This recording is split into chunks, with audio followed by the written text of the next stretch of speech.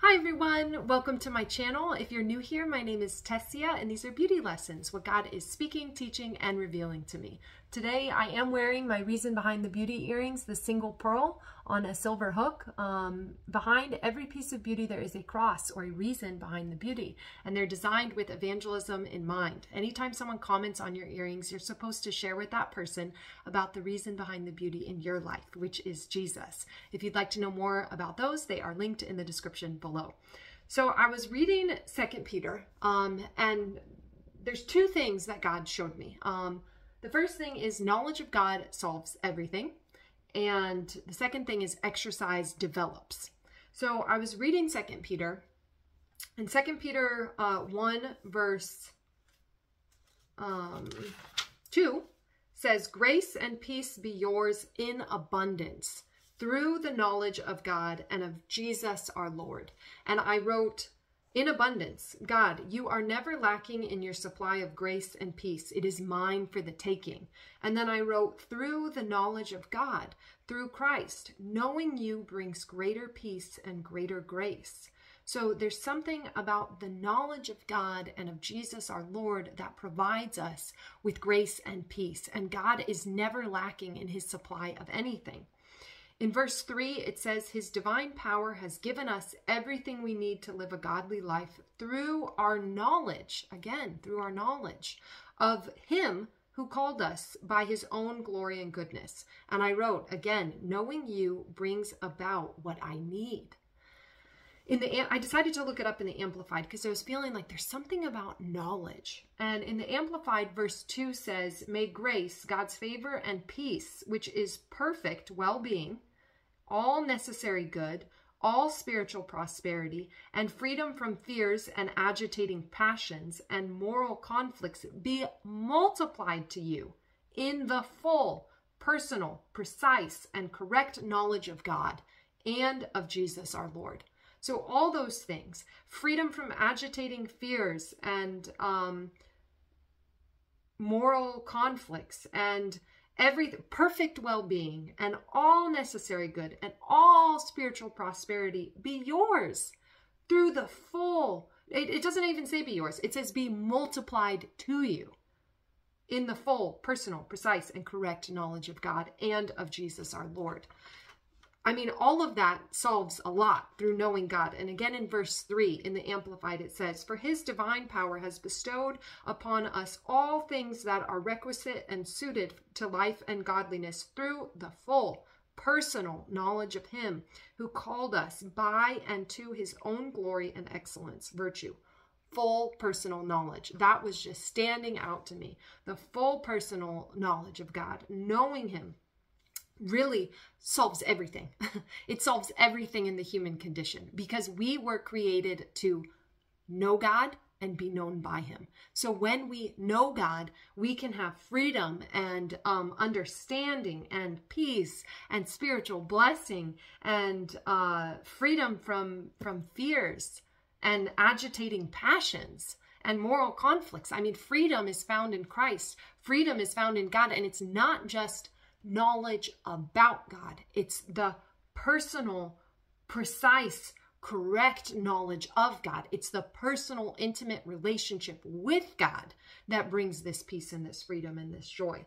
In verse 8, it says in the Amplified, 2 Peter 1 verse 8, for as these qualities are yours and increasingly abound in you, they will keep you from being idle or unfruitful unto the full personal knowledge of our Lord Jesus Christ, the Messiah, the Anointed One. And I wrote again, knowledge of God, personal, intimate, precise knowledge keeps us from wrong things and gives us everything we do need.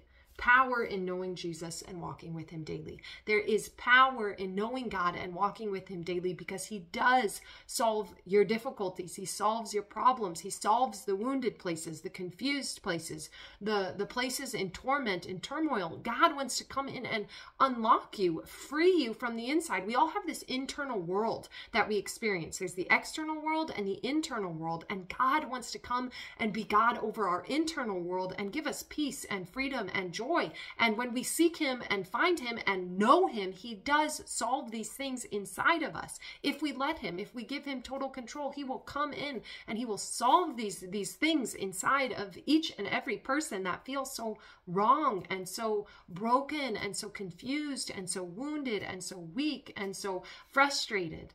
If we really give God control, total control of all of our hearts, he will come in and he will solve these problems. Knowing God really does solve everything. So I felt, that was one day, and I felt like, you know, God, the knowledge of you really does solve every single human problem. Every problem that arises in the human condition, knowing Jesus solves it.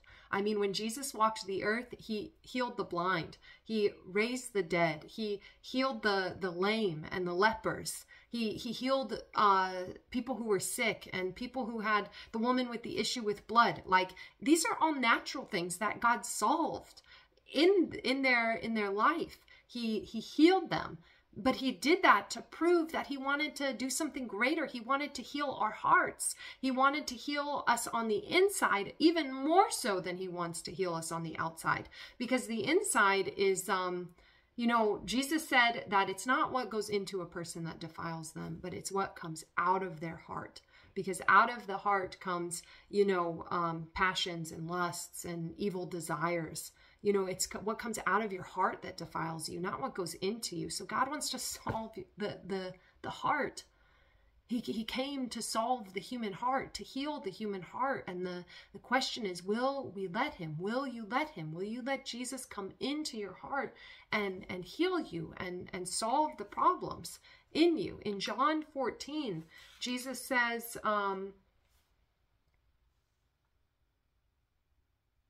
anyone who loves me will obey my teaching. My Father will love them, and we will come to them and make our home with them. You know, God wants to make his home in your heart. In Revelation 3, it says, Revelation 3:19, here I am, I stand at the door and knock. If anyone hears my voice and opens the door, I will come in and eat with that person and they with me. So Jesus wants to come into your heart. He wants to have full, personal, intimate knowledge, you to have it of him. And I mean, he already has that knowledge of you. God wants you to have that full, personal, intimate knowledge of him and let him into your heart to solve these places that are so broken and damaged and confused. You know, our hearts are our control center. The reason Jesus wants to heal our hearts is because when he has our heart, he has our all. When you have someone's heart, you have their all. God doesn't want to just reform or refine your behaviors. Jesus isn't looking for behavior modification. He's looking for all of your heart, which then changes your behavior. Because if you only have a person's behavior, you only have it for a period of time. People always gravitate back to what their hearts desire, what their hearts truly want. They always gravitate back towards it. But when your desires change, then your outward actions change. So God wants to come in and change the desires of your heart, give you a new heart. In Ezekiel 36, Jesus says, or God says through the prophet Ezekiel, I will give you a new heart. I will remove from you your heart of stone and give you a heart of flesh. I will put a new spirit within you that will cause you to walk in my ways. God wants to give you a new heart and a new spirit. Will you let him into your heart? Will you let him come in? Will you desire intimacy with Jesus? I mean, full, personal, intimate, precise, correct knowledge of God. Will you let God have full knowledge, full intimacy of your heart? And will you desire that intimacy and that knowledge of God? The verse, there's a verse in John 8, I believe it is, and it says, you will know the truth and the truth will set you free. That word know there in the original language, I believe it's Hebrew, is the word that means like intimate knowledge. In Genesis, it says Adam knew Eve, knew his wife Eve. That was a personal, intimate knowledge that he had when it's talking about them being intimate. And that same word is used in John 8:32. You will know the truth, and the truth will set you free. So it is a full, personal, intimate knowledge of Jesus. And Jesus said, I am the way, the truth, and the life. No one comes to God except through me. He is the truth. You're supposed to have a full, personal, intimate knowledge of Jesus, and you will be set free because he is the truth. And if you want to be in Christ, you must be in the truth, and you must face these things about yourself that you don't like, that you avoid, that are difficult to deal with, because God always deals with us in love, and we should trust him when he says, I want to change this area. I want to heal this area. I want to correct this area. I don't want you to continue and persist in the habits that you're continuing and persisting in because of this wounding. I want to heal this wounding. We have to let him in, even if it's scary, even if it hurts, even if we're afraid. Will you let Jesus into your heart and have full, personal, intimate knowledge of him in order to be set free? The next thing was in verses 5 through 7 in 2 Peter 1. It talks about, adding to your faith. I'll read it. 2 Peter 1 verse 2. Grace and peace be yours in abundance through the knowledge of God and of Jesus our Lord. His divine power has given us everything we need for a godly life through our knowledge of him who called us by his own glory and goodness. Through these, he has given us his very great and precious promises, so that through them you may participate in the divine nature, having escaped the corruption of the world caused by evil desires. For this very reason, make every effort to add to your faith goodness, and to goodness knowledge, and to knowledge self-control, and to self-control perseverance, and to perseverance godliness, and to godliness mutual affection, and to mutual affection love. For if you possess these qualities in increasing measure, they will keep you from being ineffective and unproductive in your knowledge of our Lord Jesus Christ. So, I read all that, add to this, that, and to this, that, to faith, goodness, and to goodness, knowledge, and to knowledge, self-control, perseverance, godliness, mutual affection, love. And I decided to read it in the Amplified.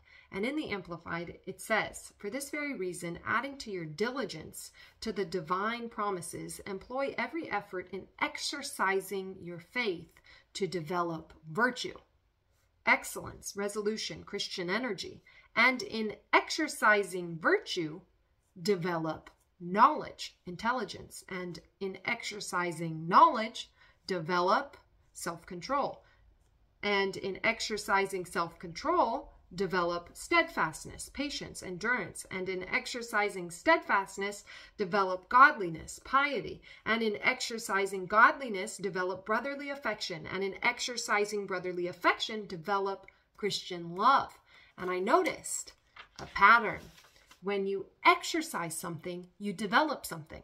What do you do when you go to the gym? You exercise your muscles. What are you trying to develop? Your muscles. You exercise something to develop it. So I wrote, and then in verse 8 it says, for as these qualities are yours and increasingly abound in you, they will keep you from being idle and unfruitful unto the full personal knowledge of our Lord Jesus Christ. And I said, these qualities are mine for the taking and can increase in me.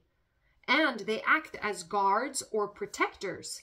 God, give me an undivided heart. I want to know you. I want to be consumed by you and with you. I want the fervor, love, and devotion I once had, a heart set ablaze and on fire with you. So when we exercise our muscles, we seek to develop strength.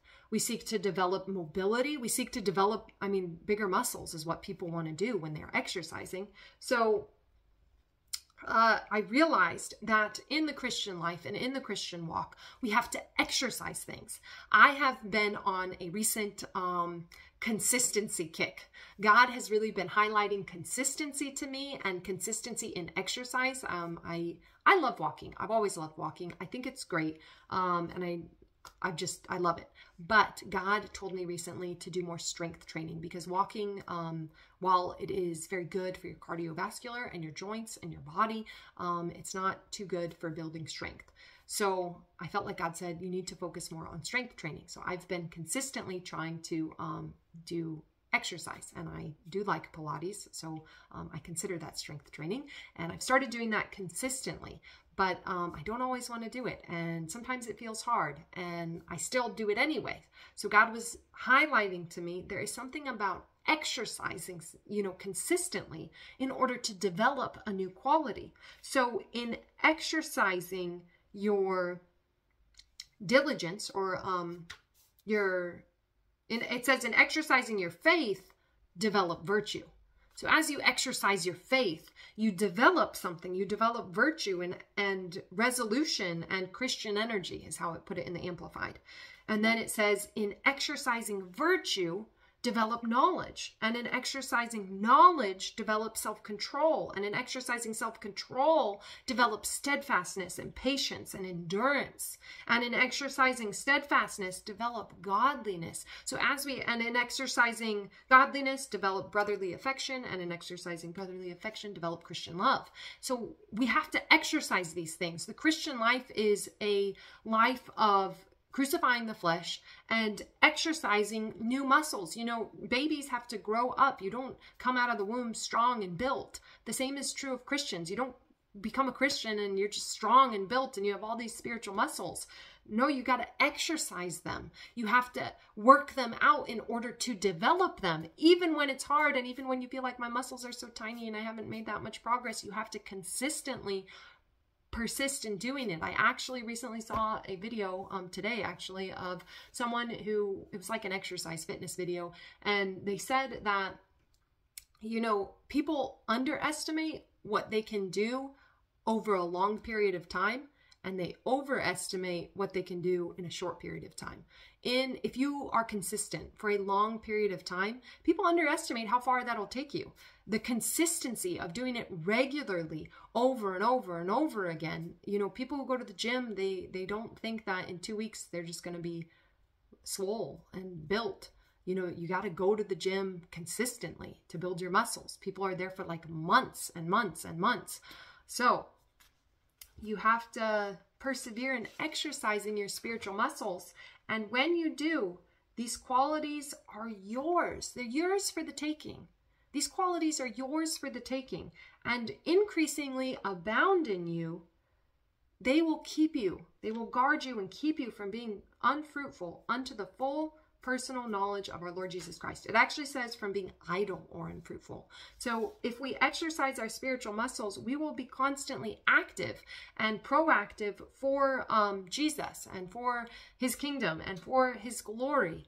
And we won't be idle and we won't be unfruitful. We'll bear much fruit for his kingdom. And I recently talked about how success and fruitfulness drives us. It motivates us. We love fruitfulness. We love being successful in an area. That's why consistency in exercise is so hard, because you don't see the success right away. You don't see the fruit right away. You got to wait and still be consistent. So we love being fruitful, and we have to exercise these muscles consistently in order to be fruitful. So that's what God was showing me from 2 Peter 1. Full, intimate, personal knowledge of Jesus Christ solves everything. And we have to exercise in order to develop. We have to exercise faith and knowledge and godliness and love and self-control and perseverance. We have to exercise these things in order to develop, in order to grow, in order to mature, in order to become the fullness of the Christians that God wants us to become. In verse 4, it says, through his very precious promises, through these he has given us his very great and precious promises, so that through them you may participate in the divine nature, having escaped the corruption of the world caused by evil desires. We are supposed to participate in the divine nature. We are supposed to escape the corruption of the world through evil desires. And that is where our hearts, God wants to change our hearts. That's where the evil desires come from. We got to crucify our flesh. We have to let God come in and change our hearts and give us new hearts. We have to exercise these things in order to develop. And through all of that, we will be fruitful and we will be partakers of the divine nature. I mean, when you think about that, that's quite blessed. You know, grace and peace be yours in abundance, not in tiny portions, in abundance. Abundance means surplus. Abundance means extra. Abundance means more than you need. Grace and peace be yours in abundance. So I'm going to pray. I pray this video bless you.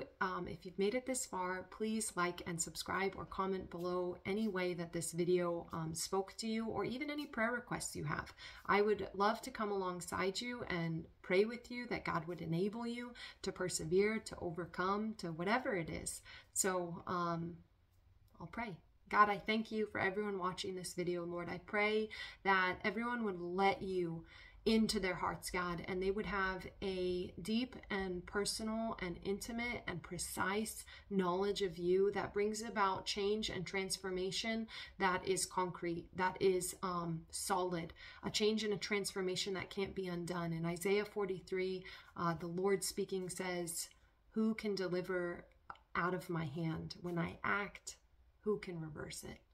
No one can deliver out of your hand, and when you act, God, no one can reverse it. So I pray that you would enter into everyone's hearts and everyone's lives who's watching this video and wanting you to change them. God, I pray that you would go in and change them in an unchangeable way, and they would be healed and delivered through their intimate and personal knowledge of you, God. And I pray that when they grow tired, when they grow weary, they would exercise their faith and their knowledge and their love and self-control, and they would develop into the mature men and women of God that you are calling them to be.